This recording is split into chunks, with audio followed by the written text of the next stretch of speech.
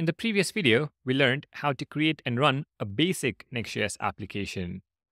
Now, let's dive deeper into the project's file and folder structure to understand how everything works when we run the application. I've opened the Hello World project in VS Code, and at the root level, we can see 4 folders and 10 files to begin with. Let's start with the individual files. First, we have package.json, which contains project dependencies and scripts. For dependencies, we have Next, React, and React DOM, which are the essential packages. And then, depending on what you chose in the CLI prompts, you have TypeScript with types, Tailwind with PostCSS and AutoPrefixer and ESLint packages. And for the scripts, we have dev to start the app in development mode, build to build the app for production usage, start to start the app production server, and finally, lint to set up Next.js built-in ESLint configuration. A straightforward package.json file with some dependencies and scripts. Next, we have a few configuration files. We have next.config.js for Next.js, tsconfig.json for TypeScript, eslint.rc.json for ESLint, tailwind.config, and postcss.config for Tailwind CSS. Finally, we have a few files which we aren't really concerned about for this series.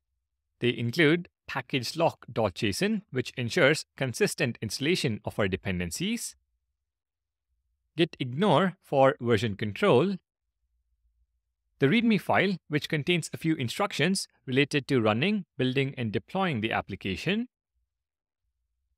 and nextenv.d.ts, which contains the TypeScript declarations for Next.js.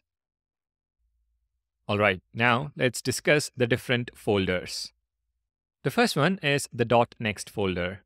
This folder is generated when we run either the dev or build scripts. It is from this folder that our Next.js application is served. You'll notice that the folder is gitignored, which means we don't need to worry about it during development. The second folder is node modules. This is where all the dependencies of our project are installed. It is generated when you run the npm install command, but in our case, it was created when we executed the dev script, which internally installs the dependencies if they're not already present. Like the .next folder, this folder is also gitignored, so we don't need to worry about it. Moving on, we have the public folder. This is an important folder that holds all the static assets to be served, such as images and SVGs. Finally, we have the most important folder for starting our Next.js journey, the source folder. Within the source folder, we have one folder called app, which is the newly introduced app router. We will be working inside this folder for the majority of this course. At the moment, we have 4 different files. favicon, which is the icon you see in the browser tab when you run the application, global.css, which contains the global styles for the app, layout.tsx, which is the UI that can be shared across different pages in your application, and finally, page.tsx, which is the unique UI we see on visiting localhost :3000 in the browser. It is the file that we modified in the previous video.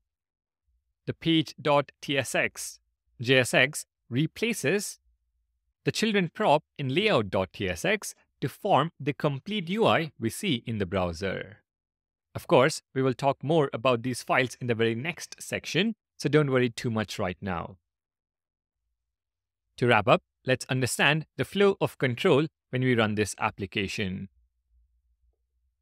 When you run the command npm run dev in the terminal, the execution is transferred to layout.tsx. The root layout component is rendered. When we navigate to localhost 3000, the children prop will always refer to the component defined in page.tsx in the app folder. That component is the home component, which is then rendered in the browser. That is the control flow from package.json to layout.tsx to page.tsx to the browser when we run our Next.js application. Now, you may be curious about how the app folder is responsible for the routing feature in our application. But before we dive into the section on routing, it is important to understand a few important concepts newly introduced in React, which form the foundation of how we write Next.js code. Let's see what they are in the next video. Thank you for watching. Please consider subscribing to the channel, and I'll see you in the next video.